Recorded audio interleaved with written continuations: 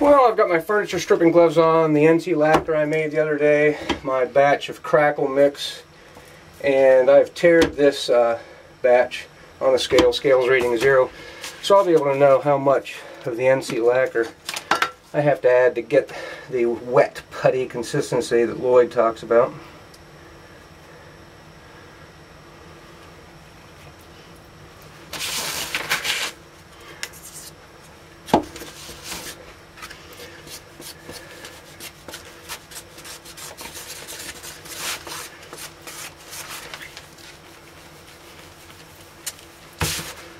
You're just going to have to end up working this with the hands, I think.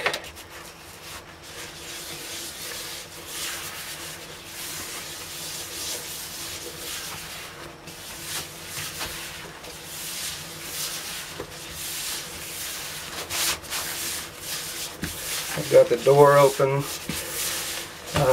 just so I can film in here. I normally do this outdoors. I've got no electric appliances or anything on where this could spark. This is putting acetone fumes into the air.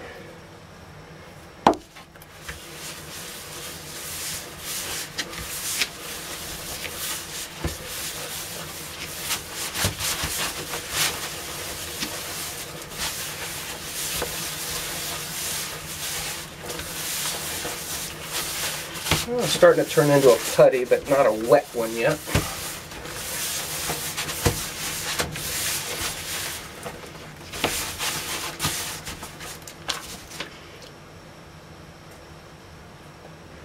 He says not to worry about adding too much of the lacquer, that we can always work it and get it to dry out.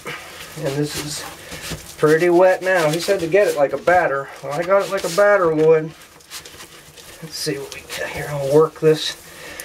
I'll keep working this until I get it into a workable drier putty. That's going to take a little while to get that evaporate out of there. See what kind of weight we have right now. It's going to be tough to know exactly since I've got some stuck on my gloves, but we'll see.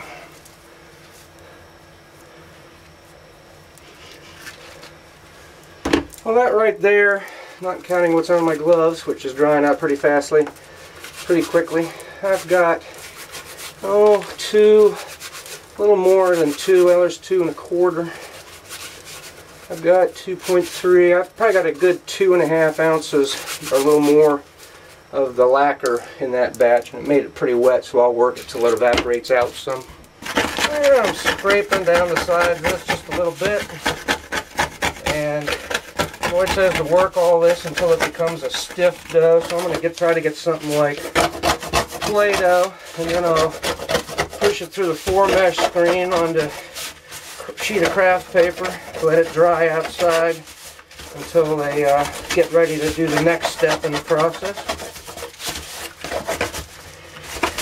I haven't done Crackle in years. I used to love Crackle. Crackle Comets. I used to use lead tetroxide a lot when you could get it. This is fun. I think I'll make some big Crackle Comets using that modified D1 Miller silver gold glitter. Make some 2.5 and 3.5 inch comets for 3-inch and 4-inch guns to fire at the next club shoot.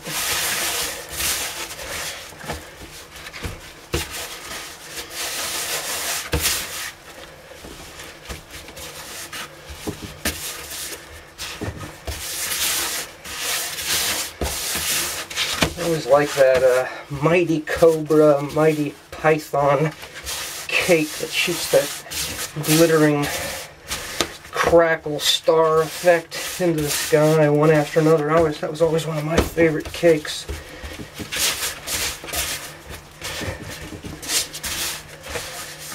We were getting close to a stiff dough. Guess I'll be saving this tub for making crackle in. Of course, I could always wash it out with some acetone too, but I suspect I'll be making more crackle in the future, so why not save it?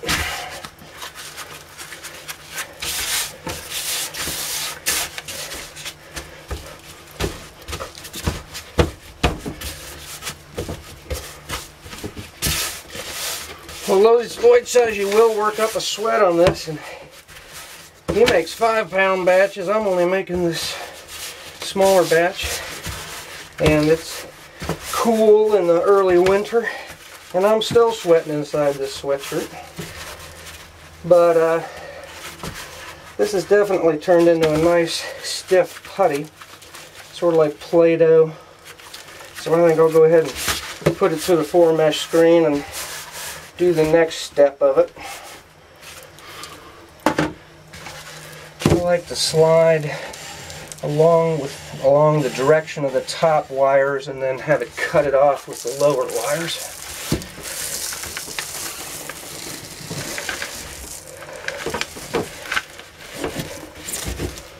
Oh, that's nice. Isn't bad at all.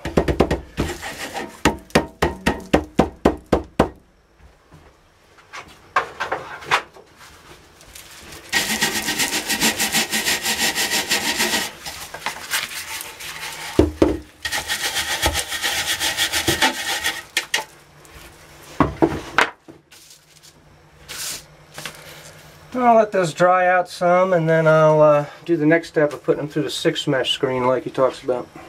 I decided to spread them out just a little bit to get them drying a little more quickly and more evenly. And then I'll go on to the next step. Interesting.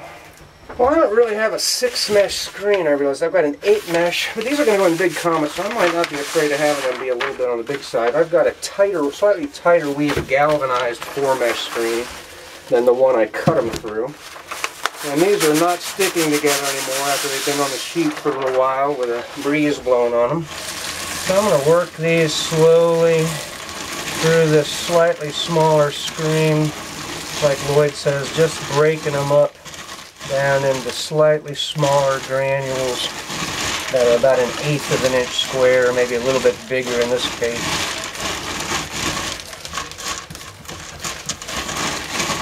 I can still smell acetone in them, so they still have a little ways to go to dry, but they're hard enough to hold their shape during this process.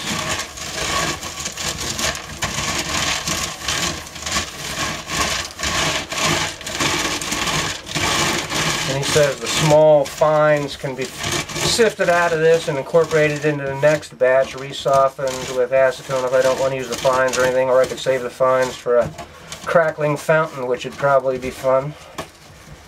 I'll use the bigger stars, prime them, and put them in the comets, and I'll prime the little bits, or just put them in Crackling Fountain, see how they work. Yeah, there's a lot of nice 3/16 to 1/8 inch bits in there. A lot of fines too. Well, that's a pretty nice looking batch of crackle. I'll let that dry outdoors for an hour or two in this breeze, and it'll be completely ready to prime then. Well, let's see what a couple of those dry crackle granules will do as far as popping now.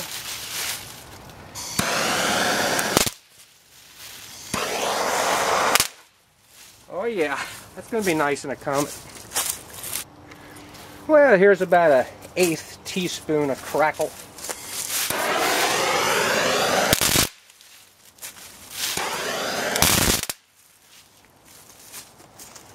Pretty impressive.